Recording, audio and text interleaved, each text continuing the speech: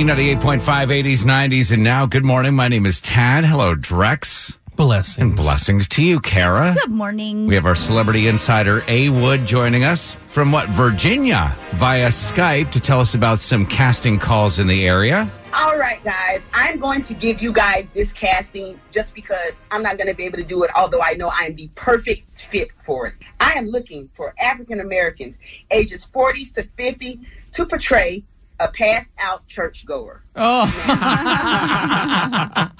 That is someone that has become so overwhelmed by the spirit of the Holy Ghost, or is just hiding some of those black churches and they fall out and pass out. Like, faint, literally faint. And that is what we are portraying. So you got to have natural hair, ladies. This is a period piece. So that means no weaves, no braids, pressed hair is okay, no fake nails, and definitely no crazy gel nail polish or nail decor.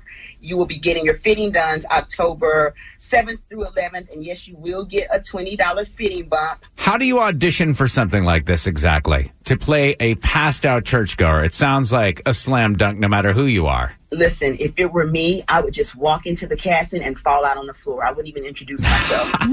Hey, Wood, when you're so overcome by the Spirit, what's the normal time frame for that? Because you don't want to be so overcome with the Spirit that, like, church lets out and you miss out on lunch. You do want to get yourself in a good position, so if you have on a nice church hat, that when you fall out, your hat stays in place, and you only stay down there for a long time. Because as with every church, when somebody falls out, the church mothers immediately come surround that person and start fanning them and helping them get up. And you got to make sure that hemline doesn't come across the knee either.